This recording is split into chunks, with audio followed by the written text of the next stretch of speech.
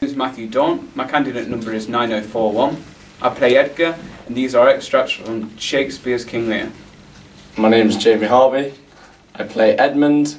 My candidate number is 9071, and it's a naturalistic performance. My name is Connor Mokes. My candidate number is 9115, and I'm playing Gloucester.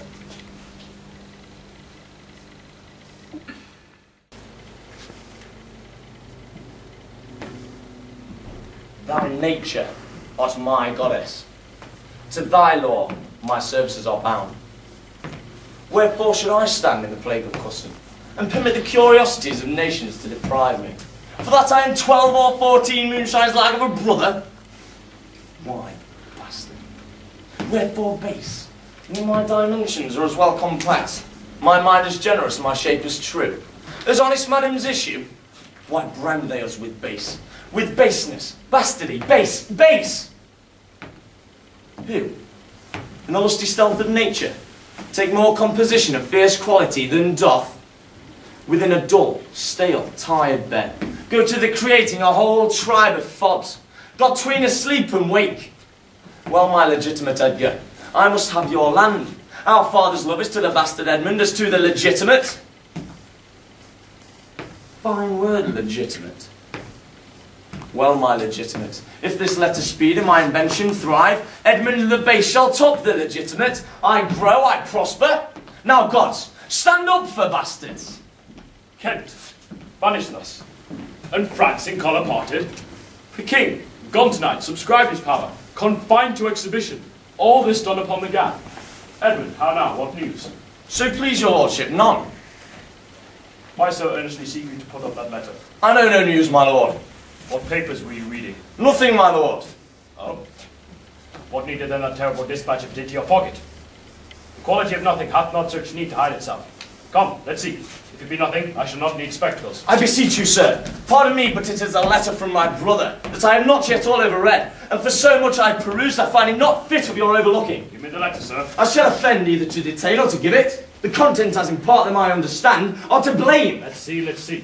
I hope from my brother's justification. He wrote this but as an essay or taste of my virtue.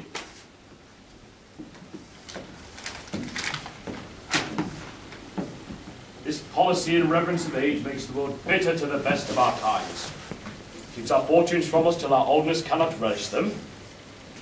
I begin to find an idle and fond bondage in the oppression of age tyranny, who sways not as it hath power, but as it is suffered. Come to me that of this I may speak more. Should our father sleep till I waked him, you should enjoy half his revenue, and of the beloved of your brother, Edgar. Conspiracy. Should he sleep till I waked him, you should enjoy half his revenue. My son Edgar, had he a hand to write this, a heart and brain to breed it in? It was not brought to me, my lord. There's the cunning of it. It was thrown in at the casement of my closet. You know the character to be your brother's. If the matter were good, my lord, I'd have swear it were his. But in respect of that, I would fain think it were not. It is his. It is his hand, my lord. But I hope his heart is not in the contents. Hath he never heretofore sounded you in this business? Never, my lord.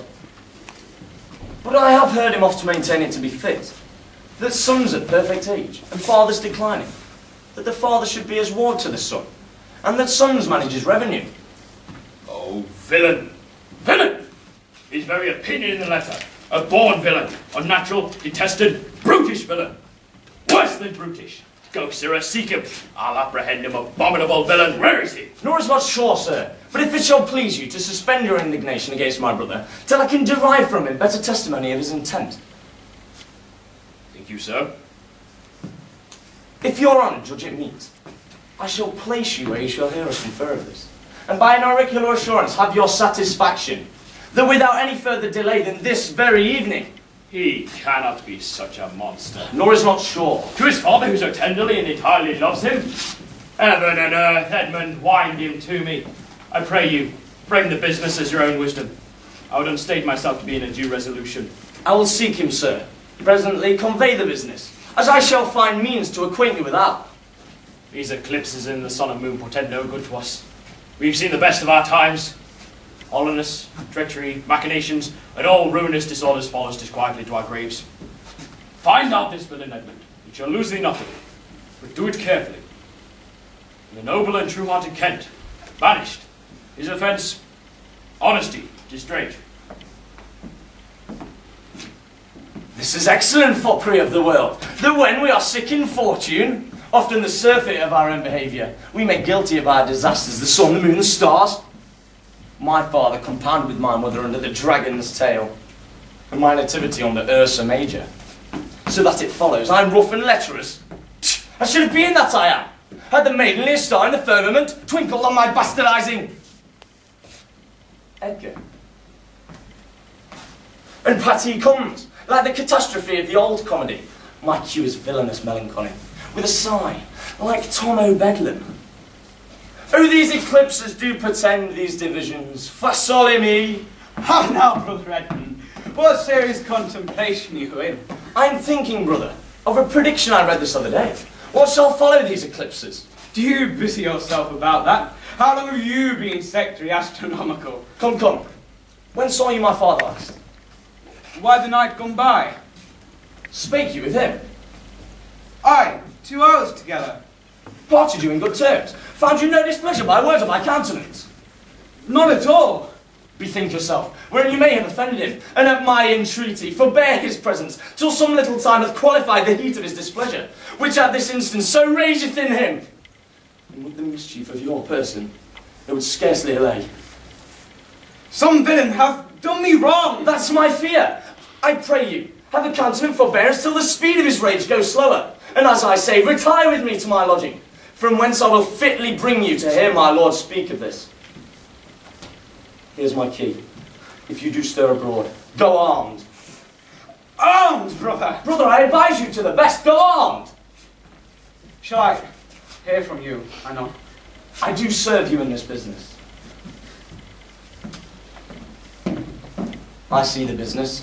Let me, if not by birth, have lands by wit. And with all me's meed, that I can fashion fit. Brother! A word, brother! Descend, brother, I say! My father watches. Oh, sir, fly this place. Intelligence is given where you are hid. You have now the good advantage of the night. Have you not spoken against the Duke of Albany? He's coming hither, now in the night, in the haste, and Regan with him.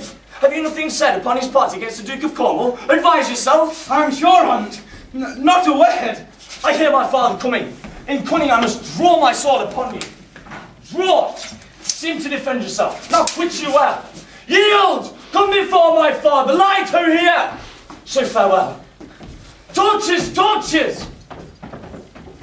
Some blood drawn on me not begins to be of more fierce endeavour. I've seen drunkards do more than this in sport. Father! Father! Stop! Stop! No help! Now, Edmund, where is the villain? He stood in the dark, his sharp sword out, mumbling wicked charms, conjuring the moon to stand auspicious mistress. But where is he, Edmund? Look, sir, I please. Edmund, where is the villain? Fled this way, when by no means he Well, then we shall pursue him home. By no means what? pursued me to the murder of your lordship. Let him fly, Pa! Not in this land shall he remain uncaught, and bound dispatch! The Duke, my master, my worthy arch and patron, comes tonight. By his authority, I will proclaim it that he which finds him deserves our thanks, bringing the murderer's coward to the stake. He that conceals him, death!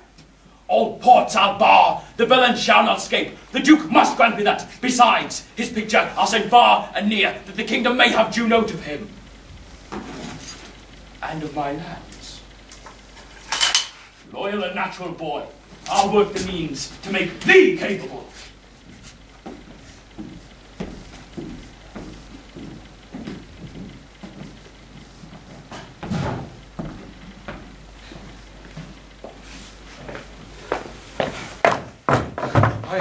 I heard myself proclaimed by the happy hollow of the tree. Escape the humble. No port is free, no place. That garden, most unusual vigilance, does not attend my taking, whilst I may escape I will preserve myself, and am bethought to take the basest and most poorest shape that ever pained me in the contempt of man. Brought near to beast, my face I'll grime with filth, blanket my loins, elf, all my hair in knots, and with presented nakedness outface the winds and the persecutions of the sky.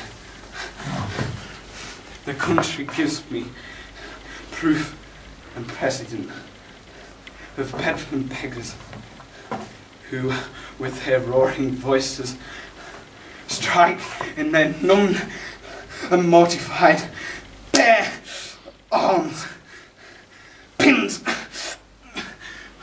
wooden pricks, nails, sprigs of rosemary. And with this horrible object, from low farms, poor pelting villages, sheepcotes and mills, sometime with lunatic bands, sometime with prayers, enforce their charity. Poor Turley God, poor Tom, has something yet. Edgar, I nothing am. Sirrah, naked fellow. Poor Tom's a cold, and I cannot talk it further. Come hither, fellow.